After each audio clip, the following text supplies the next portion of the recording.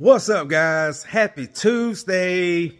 So guys, again, I want to do a message today on lack. Okay, first of all, we have to remember lack is a mindset.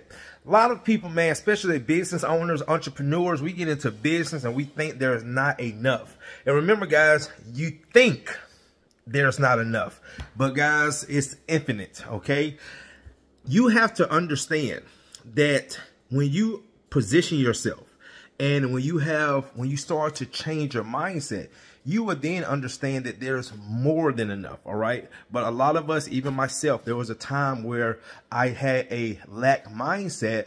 I believed there was not enough business.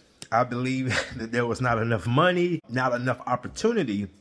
But as I gradually start changing my mindset, again, guys, shifting how I was thinking, how I was living out my everyday life, my circumstances, my environment, this is very important. So I'm going to give you two ways of helping you change your mindset of lack. All right. So the first one, and especially to my entrepreneurs, are you taking advantage? Really, guys, ask yourself, are you truly taking advantage of opportunity? And especially the free resources. I have so many people that I talk to day in and day out every week.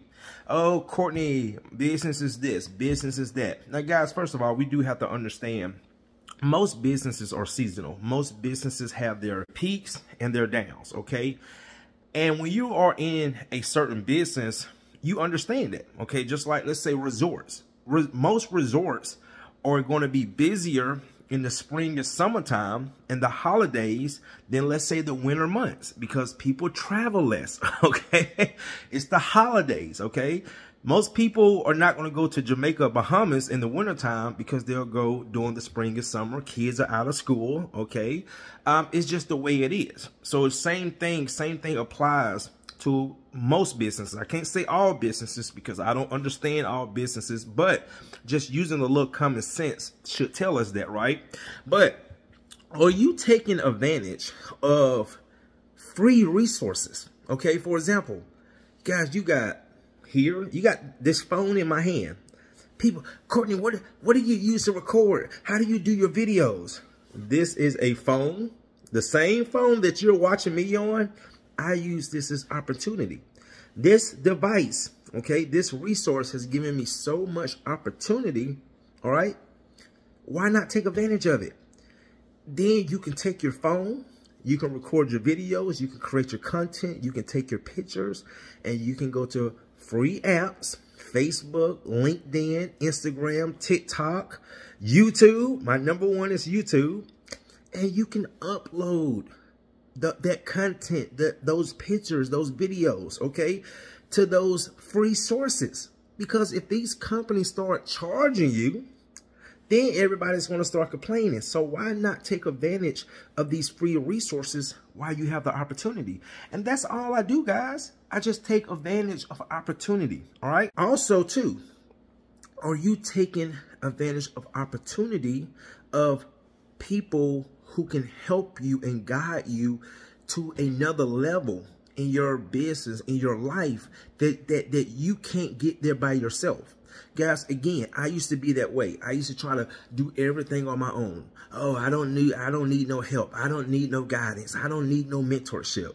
All right? But guys, yes, you do. Because the reason why, there are people who have been there, done that. They see and they understand certain things that you don't understand yet, okay? And I will say this. One thing I can tell you, for mentorship, it can get you there a whole lot quicker, making less mistakes. Not to say you're not going to make any mistakes, but less mistakes. And guys, there is so much value in that, okay? So take advantage, even if you have to pay for it. Even if you have to pay for it, guys. And don't sit here and say, oh, I can't afford it. Don't use that term. Don't use those words, guys, because if you really want it, okay, you can afford it. You might can't afford it now, but that doesn't mean you can afford it tomorrow. So take advantage of the free opportunity and take advantage of the paid opportunities, okay, guys?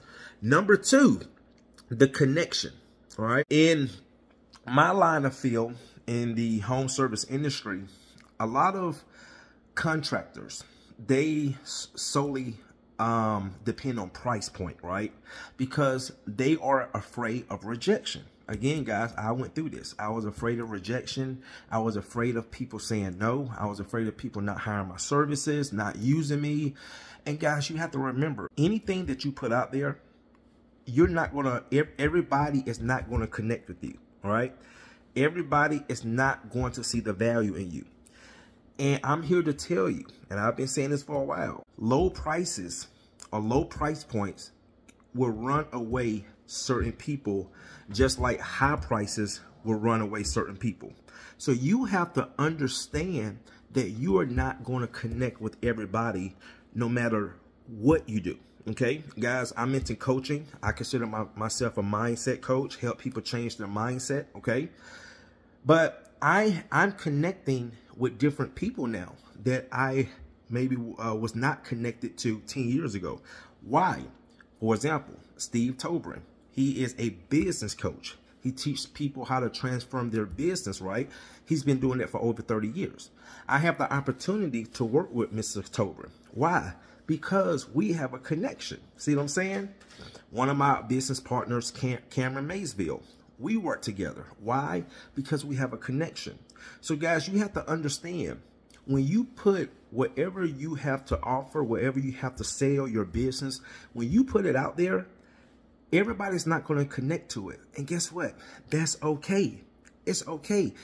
And don't even worry about the reason, because once you understand, okay, that there is no such thing as lack, and you have a certain mindset, it's okay, because you don't want to connect with everybody. See what I'm saying? There are certain opportunities that have come my way where I turned them down because it just was not a good connection. There are people who have reached out to me for my advice, okay, and my expertise, but I choose not to work with them because I can pick up a certain language. I can hear certain terms, okay? If this doesn't go their way, they're going to blame me. I'm going to be the person to point the finger at. So when I sense that, no, we're not going to be a perfect match.